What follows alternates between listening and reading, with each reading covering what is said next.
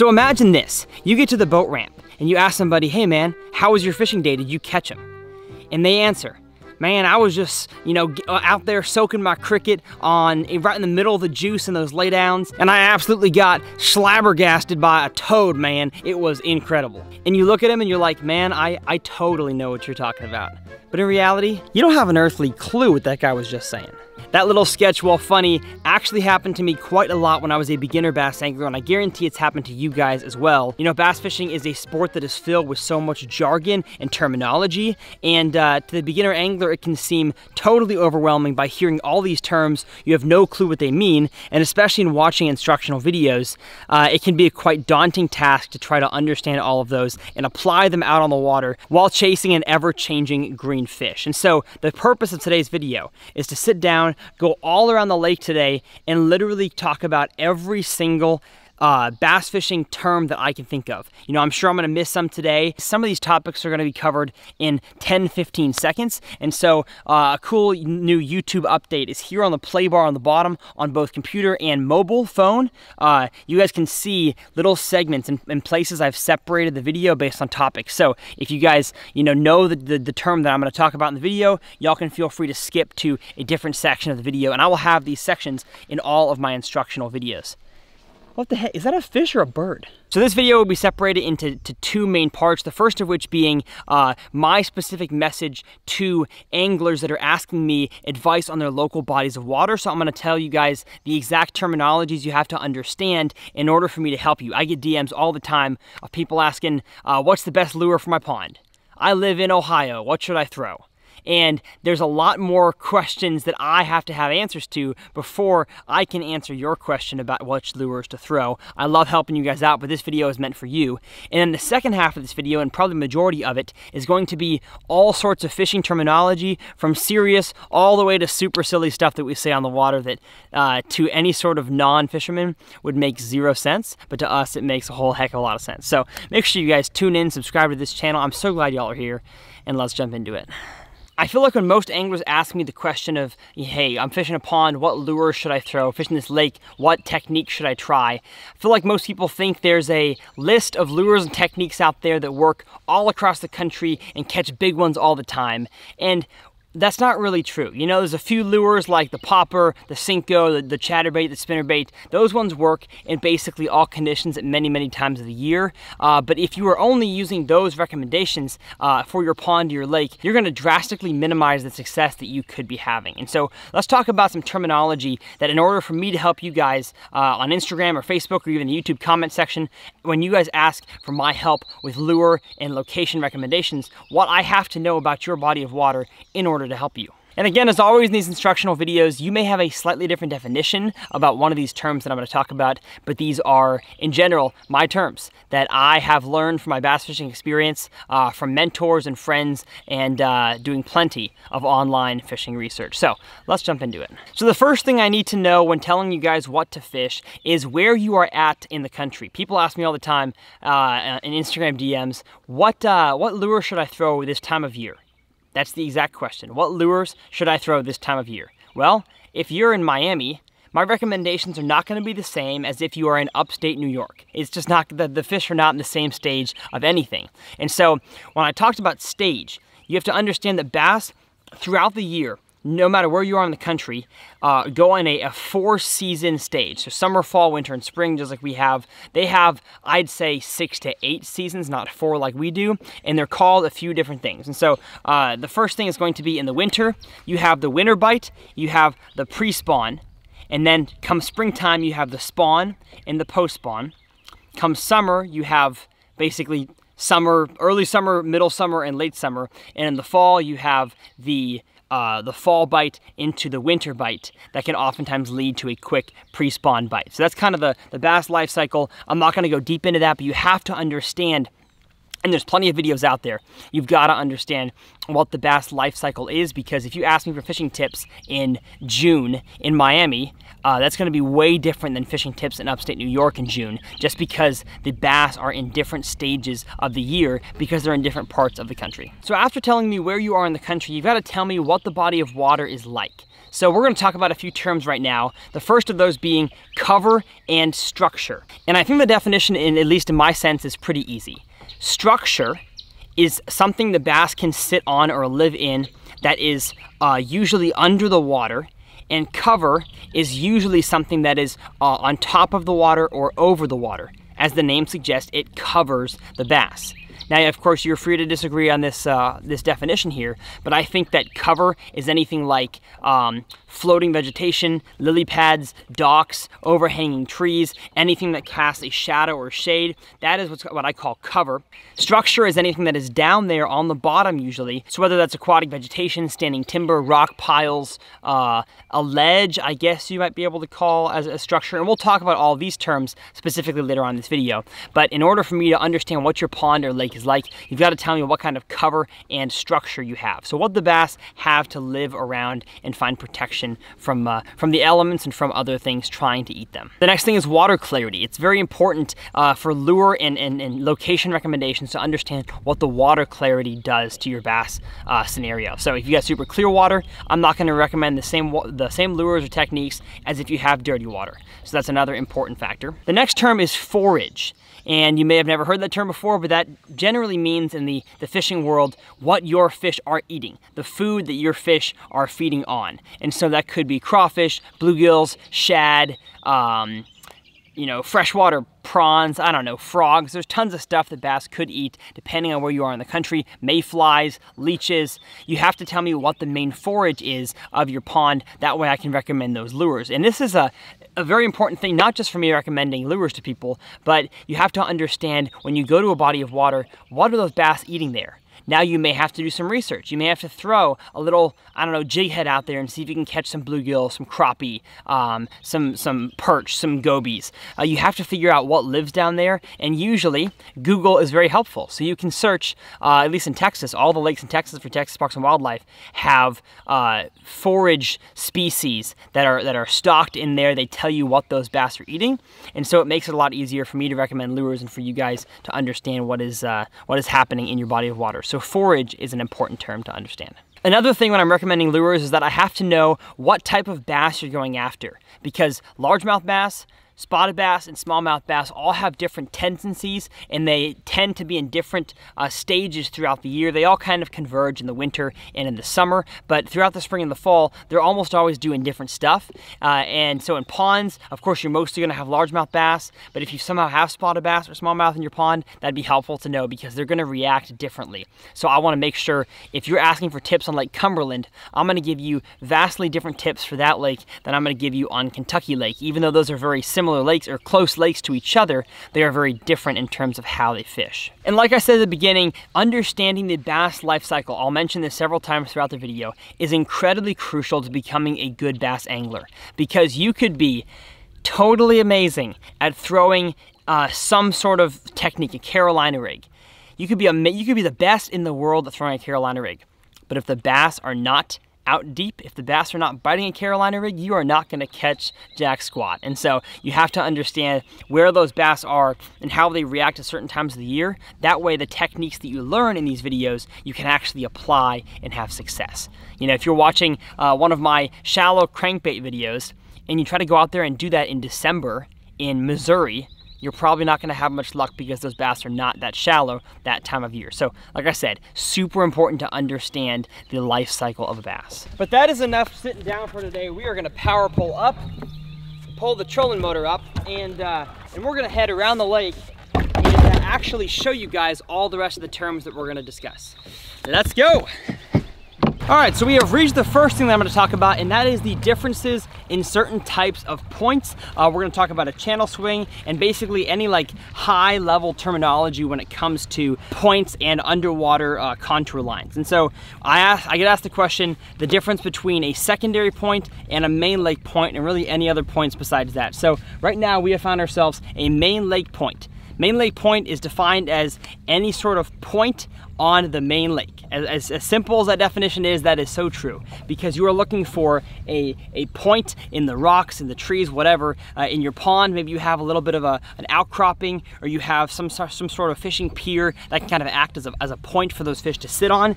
That is what's called a main lake point. And the difference between main lake and secondary is really not that hard to understand. You kind of look at your main lake points, and then you go 1 in or 2 in from that main lake point into your creek. So if you're in a pond, you may only have main lake points, you may not have secondary points, but in most lakes, especially lakes like this one today, this Highland Lake, we have tons of secondary points. Now, when it comes to large bodies of water, such as Lake Toledo Bend, Sam Rayburn, there are many times when I will call what somebody would call a secondary point, I will actually call a main lake point. So take, for example, the creeks of Housen and 6 Mile on the Lake Toledo Bend. I'll have all this stuff on the screen right now as a screen record.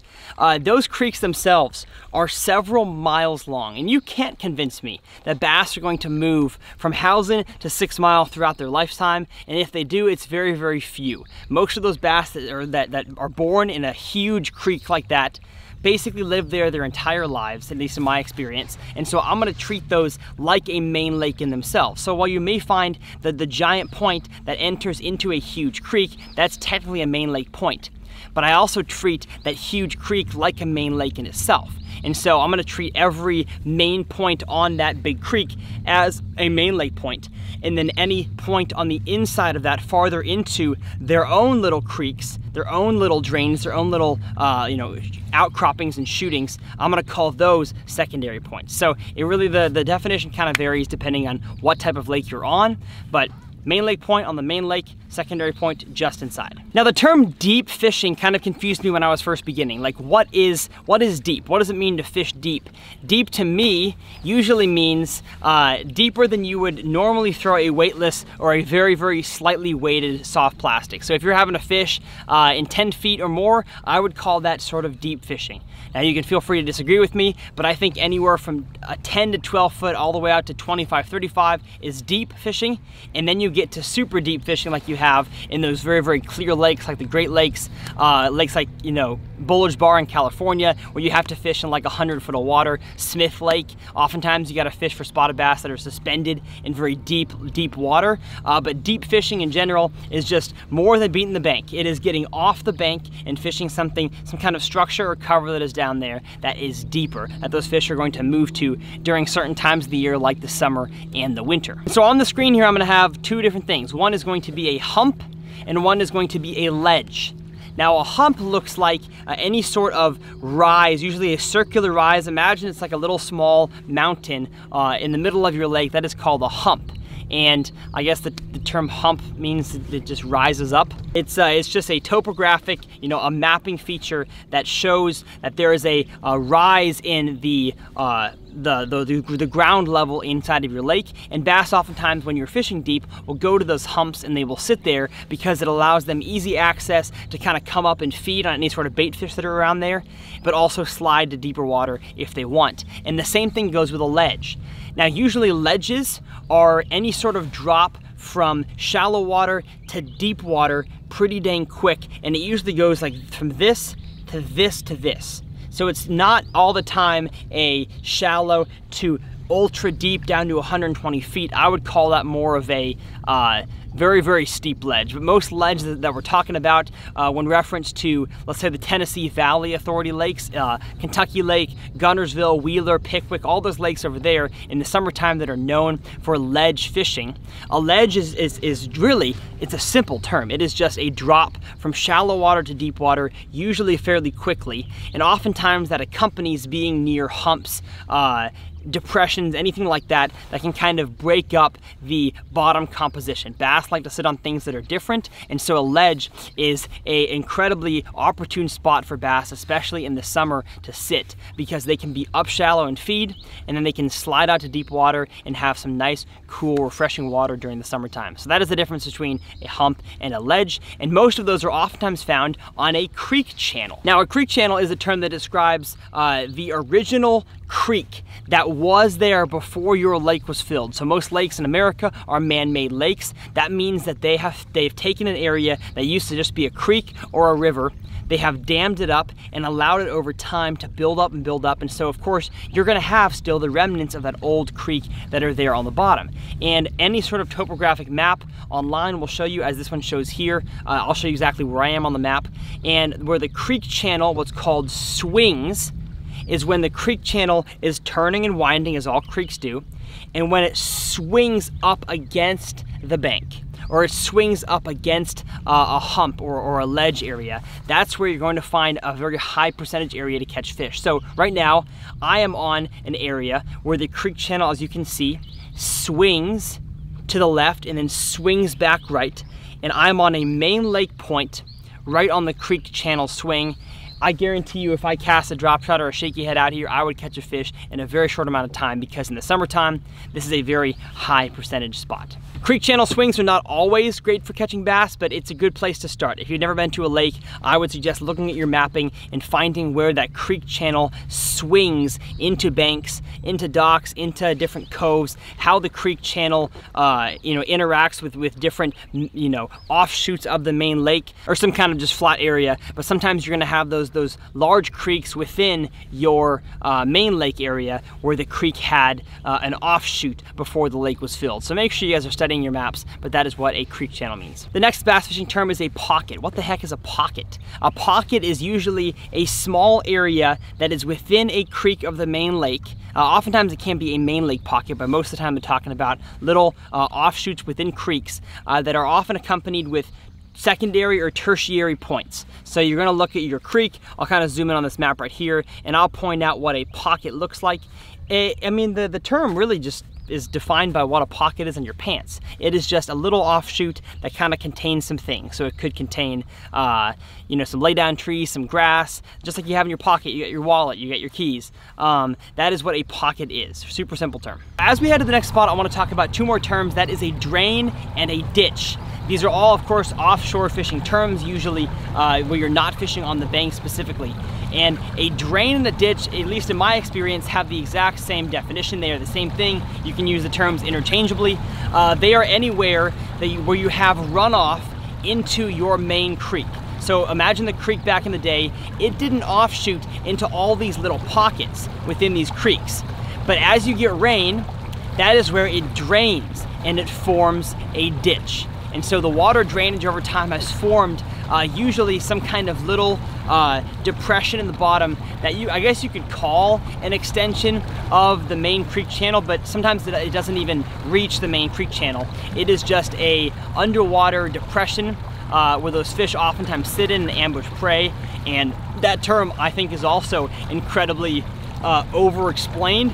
You're just looking at any sort of creek, any pocket in there, graph around, find where that bottom kind of drops a little bit and drops back up, and oftentimes you're gonna have fish sitting in those. Sometimes, like on a lake like Sam Rayburn, it'll be hard to find a drain per se because there's so much grass and so much cover. But once you do, those fish are going to be stacked in there. So like I said, drain, ditch, almost the same thing. All right, so what is a flat, you may ask? A flat is very different from a point, because actually, as a matter of fact, they're exact opposites. A flat is what you see on the graph right now on my screen. I'll show you guys what I'm looking at. A flat is where the bottom is flat, where the ground composition under the water is flat. And you're not gonna find bass on a flat in the winter. I guess I shouldn't say you're not going to. Somebody out there is gonna DM me saying they caught them amazing one day on a flat in December. But I'm just saying, for the most part, flats are where fish ambush prey. So bass will push a school of bait fish up onto a flat area where the fish really don't have anywhere to go. They don't have any deep water to escape to. And bass will also use flats to spawn on. Smallmouth bass love to spawn on flats with tons of boulders and stumps around. And so it's pretty simple. A flat is just flat. Now, something that is not flat, however, is a bluff. So the definition of a bluff is just a rocky bank. It is any sort of rock that ranges in degree from, I'd say, 35-degree banks, something kind of like this. That's a 45, so 35-degree bank, maybe to 45, and then all the way to 90. Bluff has a very, very broad definition, but it is just a rock bank. A transition is just like the definition is. It is a change from one thing to the other. And bass, for some odd reason, don't ask me why, bass love transitions. And so from right here behind me, we have a transition from little chunk rock to some kind of clay bank. And of course, it also transitions to have some laydown trees. So transitions, great places to catch fish. They are anywhere that you can visually see a transition, whether it's on the bank like this is, very, very obvious, or it could be a transition underwater. It could transition from slate rock to chunk rock, could transition from rocks to weeds. Bass love anywhere that things transition, anywhere that things change. The next few terms I'm gonna knock out real quick right here. They're going to be rock piles, rock spines, and riprap. Those are all three different types of rock features. Now, I could go and do a whole video on different types of rocks out there. There are probably 100 different types of rocks, but what a rock pile is a pile of rocks, usually underwater, that you find with your electronics. Pretty easy to understand. A rock spine is usually where a rock point runs underwater, especially for smallmouth and spotted bass.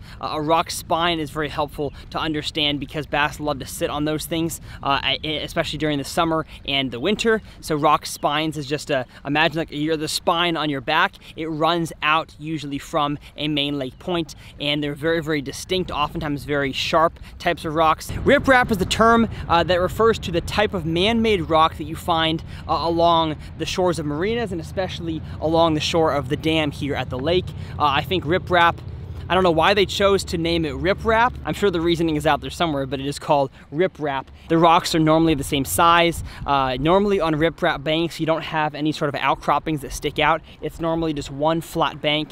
But if fish are on riprap, man, can they ever be on riprap. It is an awesome bite to throw a jerkbait, a squarebill crankbait, a buzzbait on. Riprap is a great way to catch some fish. So riprap is some very, very simple rock. So let's bring this trolling motor up and talk about different types of wood.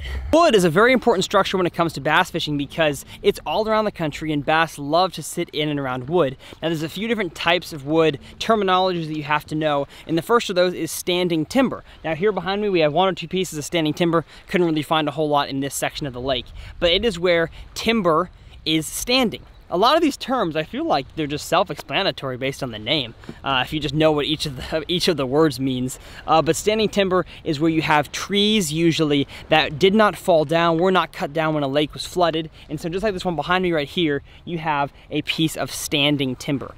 Now bass oftentimes are going to suspend in standing timber or be all the way down on the roots, unlike a laydown. A laydown, as the name implies, is when wood is not straight up and down like vertical standing timber. That wood ain't standing no more, it is laid down. So like we have right behind me right here, we've got a tree that has fallen down. It is laid down in the water. Could be any angle, could be at a slight angle, could be totally flat, or could be totally angled down into the water. But any sort of angle of wood is defined as a laydown. I prefer fishing laydowns over fishing standing timber, just because I think the fish have more cover over them like this here. The laydown is providing more cover for those fish to sit under, and also more structure, more branches as the tree kind of falls over. The branches are spreading out horizontally. It provides more cover and structure for those bass, as we talked about. So that's a laydown. Now, one more piece of hard structure is a dock. I don't think there's much of a need to describe that one. So let's talk about grass. In my experience, there is not a difference between grass and weeds. I think the difference between grass and weeds is just a definition based on where you live. I know my dad growing up in Minnesota, they always called milfoil, coontail, all that kind of grass you'll have in Minnesota, they called that weeds, because weeds almost carries a negative definition, because of course weeds in your garden are bad, weeds in your yard are bad, and so most people, especially new bass anglers, call them weeds because you associate that underwater vegetation with getting your lures stuck and being confused as to whether you have a bass or you have a clump of grass down there on your lure. And I think the word you choose to describe aquatic vegetation changes based on where you live live in the South, we call it grass. Up north, a lot of you guys call it weeds. But also, a lot of you guys up north have actual types of grass, and in Florida you have grass as well. So you've got Kissimmee grass, you've got hay grass, any kind of thing that actually looks more like a grassy substance. But any sort of aquatic vegetation I call grass. I'm not gonna go into it in this video, especially because the lake I'm on today doesn't actually have any grass. I've got tons of videos talking about all the definitions in today's video. I just want to go over kind of the overview, the crash course, the masterclass of what all these terms are. Grass holds fish, grass provides oxygen, grass cleans the water of bad stuff in it, and it makes water cleaner. And so grass is definitely one of my favorite types of structure to fish. Now, grass can turn into cover when the grass has grown above the water and is kind of topped out. Then, in my opinion, it becomes cover, but until then, it is structure. So now that I think we've talked about most of those terms, let's talk about specific types of fishing techniques and ways to work your lure. The first of those being power fishing. So there's two main types of fishing speeds. There's power fishing and there is finesse fishing. Power fishing has nothing to do with how strong you cast or how strong you set the hook. It is a term that is used to describe the way that you fish, the speed at which you fish. So if you're casting lures such as this top water walking bait, a spook, chatterbait, spinnerbait, crankbait, those are all power fishing techniques. With power fishing, you usually have your trolling motor on a high speed. You are buzzing down the bank about as fast as you can. You are trying to cover water, another term out there that's used often with power fishing, because you want to hit as many spots as possible. And in that, give yourself the best chance at catching fish as possible. Now, the antithesis, the opposite of power fishing, is finesse fishing. You know, if I had my way, I would like to power fish and catch fish that way every single time, because I just think that's more fun. I would rather throw moving baits, reaction baits, have the trolling motor on 10 and buzz down the bank and catch fish, but that's not always the case. Sometimes you're gonna have to slow down. And so finesse fishing, the term finesse, I don't exactly know the dictionary definition of that term, but finesse fishing is where you are using a smaller lure, a more subtle presentation in order to trick those bass into eating that may not react to a faster power fishing presentation. So maybe you've got to back off the bank, you've got to throw a lure on a spinning rod, like a drop shot, maybe a finesse jig or a football jig even can kind of be finesse fishing if you fish it slow enough, because you are trying to almost, I guess the term finesse when it comes to, I don't know, illicit street activities is when like somebody finesses you, like they've worked you, they have tricked you, they fooled you, they got money out of you, and that is what we're trying to do with these fish. We are trying to cast our lure out there, and we're not trying to get them to react to something, we're trying to trick them into eating, and that is what the term finesse means. Usually power fishing, covering water, is accompanied by reaction baits and a bait caster. Finesse fishing is usually accompanied by a spinning rod and any sort of lures like a shaky head, a drop shot, or a little hair jig. What else do we got? We are cranking through these things. The next one is flipping versus pitching. Is there a difference? In my opinion, no, the terms are used interchangeably. Yes, I know that flipping was done like this back in the day, where of course your bail is closed, and in order to get the most presentations possible, you kind of pull on your line. I guess it would be like this. You pull on your line, you allow it to flip out there, you work it, you pull it back again, you flip it out there. I guess that's technically flipping, and I guess pitching is technically opening your bail and flicking the lure out there. I don't really care. Flipping, pitching, they're all the same thing to me. Use them interchangeably. The next four are cranking, jerking, popping, and twitching. So with cranking, that is usually a term used to describe using a crankbait. So you are taking your reel handle and you are cranking it. You are constantly moving that bait back to the boat. Of course, if I say you're gonna crank it faster and you're gonna crank it slower, that is the speed at which you are cranking your lure. Now the last three, jerking, popping, and twitching, I believe they were, almost have the exact same definition, and that is to cast your lure out there, whether you're throwing a jerk bait, whether you're throwing a spinner bait, you wanna give it some extra action, you're throwing a swim bait, a popper, you're going to want to give that lure some action, and that is oftentimes done with a movement of the rod tip. So to jerk your lure is to go like this. You are jerking it. You are literally taking the rod and you're almost jerking it away from those fish in order to provoke a strike. Popping is usually with your rod tip down, you're kind of giving it a little pop, pop, pop, and that is oftentimes used with a topwater popper, a topwater frog. You are allowing that bait to make a popping sound, a popping motion. I guess you could also call it twitching your lure. Twitching is usually the very, very smallest movement. So if I'm saying that you're fishing a topwater frog and I say I'm gonna twitch it, I'm gonna give it just the tiniest little movements on my rod tip. And one last term when it comes to using your rod and reel and your retrieve effectively is called reeling in your slack. Now, my dad always told me growing up, you know, no slacking. When you're working on a job, there's no slacking, and that means there's no room for error. There is no extra stuff laying around. There's no energy not being used, and the same thing can go when you are fishing. A slack line is when your line is not tight. You are not ready to catch that fish. And so oftentimes I'll say you want to reel in the slack. You want to make sure you have no slack before you set the hook. And when you're working your lures, you almost always want to have a tight line. And so if you make a cast out there, and as you can see right here, I've got so much slack line just laying here, and I want to work this jig. I'm not going to work it like this, because I have too much slack out. There's too much weakness out there per se. And so I wanna reel in, I wanna have my line completely tight to get rid of all of the slack. Let's get into it. The next terms I wanna discuss are graphs and electronics. Graphs and electronics both refer to your fish finder.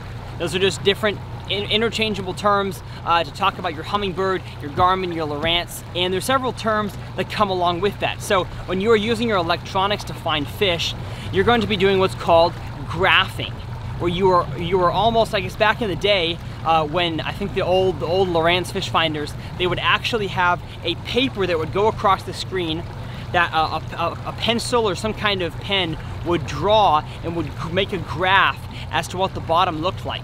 Nowadays, I wouldn't necessarily describe it as a graph because you're seeing, like, especially with live scope, you're seeing fish live. It's not necessarily a graph that you learn about in math class, but the term is still there from back in the day that when you are looking for fish using your electronics, you are graphing fish.